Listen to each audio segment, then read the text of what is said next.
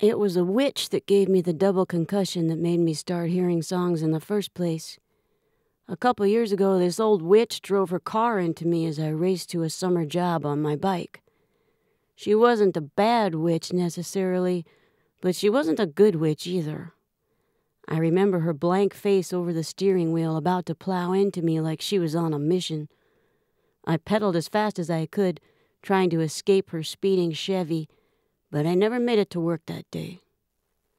Instead, I flew up into the air. 1 minute, everything was like it usually is, and the next, I was flying through the air in vivid, slow motion, thinking, so this is what this feels like.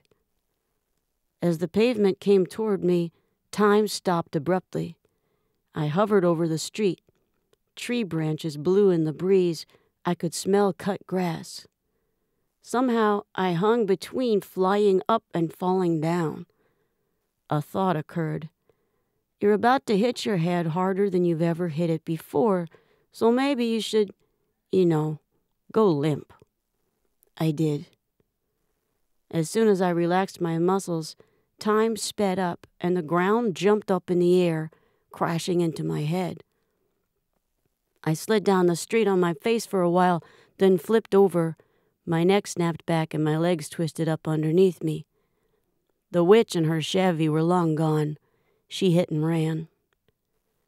I lay there on the street, feeling the brand new sensation of a lot of blood leaving my body, then tried to unfold myself. Lifting my left leg, I noticed that there was no longer a foot at the end of it. Suddenly, I was very, very thirsty. Blood spread across the ground in a deep red puddle, pouring into the sewer. I'd never seen blood pour into a sewer before. It looks really cool. Then a woman appeared from nowhere and leaned over me. She was wearing mirrored sunglasses. What I saw in her glasses was bizarre. I had no face. The front of my head was hamburger and blood with 2 blue eyes staring out. Even my hair was red with blood. It snaked out from under me, unrecognizable as hair. Medusa, I thought. Behind the woman's head and my monstrous reflection was a clear blue sky. When I turned away to look for my missing foot, the woman grabbed what used to be my face and turned it toward her. "You were hit by a car." She spoke loudly and slowly, carefully articulating each word. "You're going to be fine." Why is she talking to me like I don't speak English? I flashed on 7th grade health class, where they taught us what to do in case we ever came upon an accident.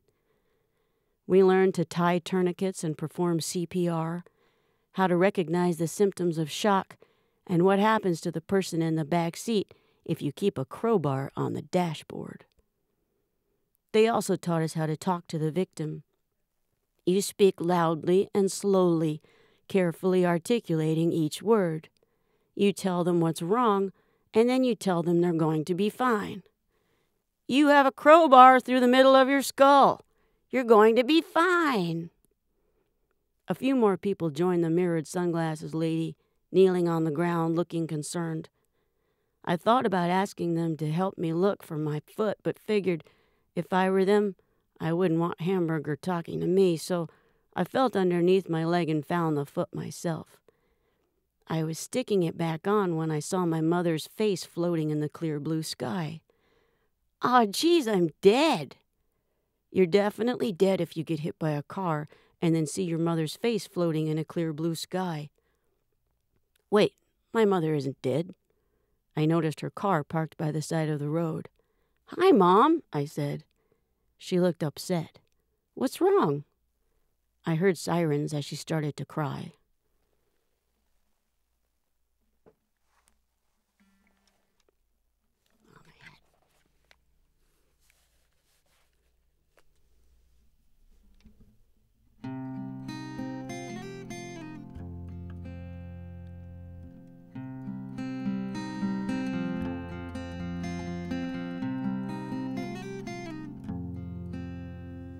I can pinpoint the moment you closed your eyes and said yes to the flooding.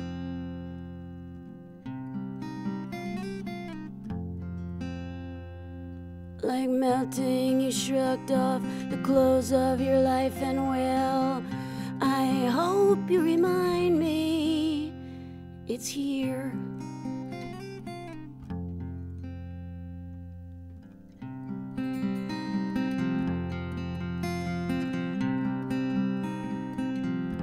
I hope you remind me it's here.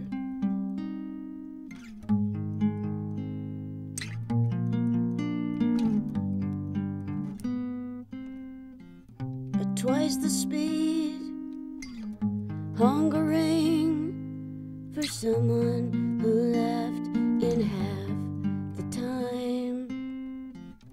Fuzzy, fumbling, that thirst is gone. We're alone.